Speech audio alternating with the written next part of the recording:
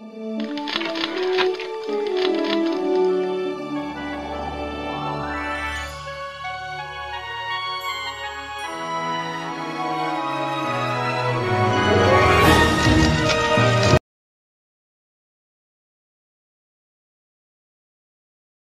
dark web. The name conjures up visions of nefarious characters doing all sorts of despicable things, using sophisticated technology to stay out of the reach of law enforcement and forever one step ahead of the good guys. Well, some of that is true, some of it's exaggerated, and some of it is just flat out false. So let's take a look at the dark web and what it really is. First, one way to look at the dark web, or one common definition of the dark web, is that it is simply those websites on the internet that will not turn up in a Google search. This is not difficult to achieve technically. You simply turn off or delete or prevent access to a file called robots.txt on your web server, and Google and other search engines, Yahoo, excuse me, Yahoo, DuckDuckGo, Bing, etc., will not find that website. So it enables these websites to stay under the radar, if you will, to exchange information, or its users will exchange information about the website basically through word of mouth. It consequently helps them engage in activities that are, generally speaking, criminal or despicable, or at best questionable. A couple of other technological features are associated with the dark web. They are often accessed through something called the Tor network or other anonymizing networks. Tor is the most famous one. Stands for the Onion Router, and it's basically a set of volunteer-operated systems that serve to obfuscate the IP address and location and other identifying information of a computer accessing a given website. The Tor network actually is not as effective as its originators once hoped.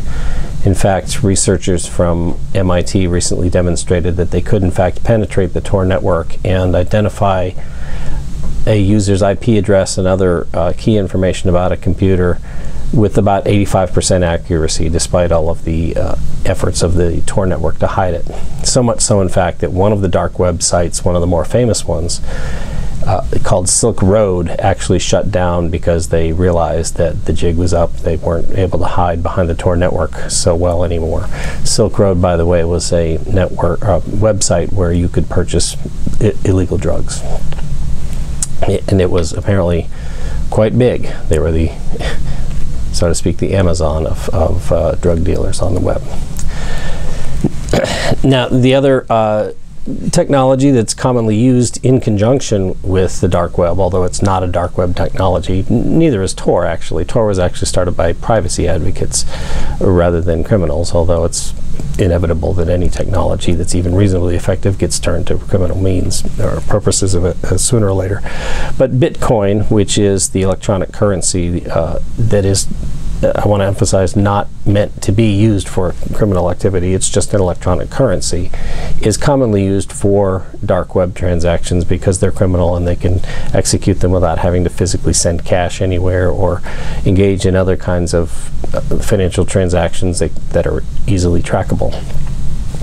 But I want to emphasize that Bitcoin is not meant to be there's nothing illegal about Bitcoin. It's fine. It's just used by criminals as a more convenient way of conducting financial transactions. So, having said all this, it is true that the dark web attracts all kinds of really disgusting, disturbing criminal activity.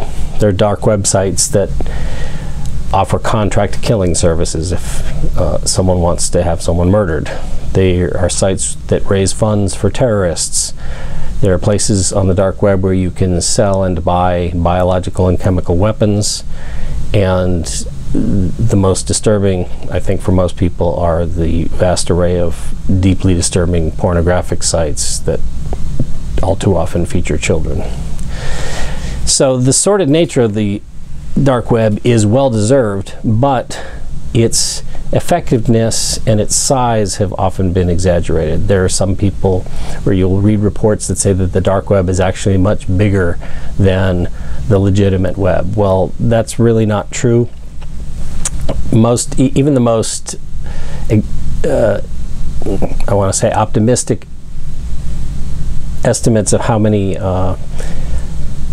dark web sites are in existence come to about 30,000. That compares to about 1 billion legitimate, well, I won't say they're all legitimate, but 1 billion websites that are not on the dark web. Unfortunately, a lot of those billion sites that are not on the dark web are also not legitimate at all. But the dark web is not nearly as large as many would have you believe. It is, and it is certainly not larger than the non-dark web, if you will.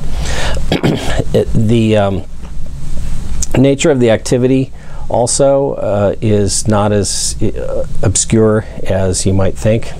If criminals can access it, law enforcement can too, thank goodness. The Tor network, as I mentioned, has already been compromised, and in one case the Washington Post researched 2 websites that were raising funds for terrorist organizations, and they were using Bitcoin.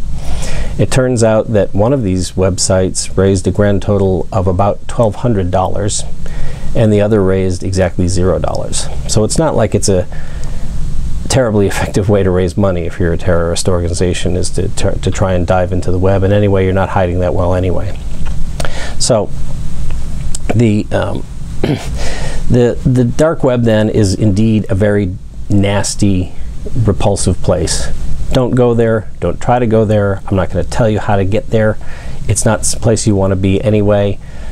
Even if you did see what they had, you would not want to see it, and you also don't want to get on an FBI watch list. However, you should know that it exists, but it's not as fearful as you might expect, in part for a rather sad reason. Many of the horrible services that are offered on the dark web are actually offered on the websites that you can find through Google or Yahoo or Bing. So the dark web is actually exaggerated in its size and its ability to evade law enforcement, but it is out there. But whatever you do, don't go there. Thanks.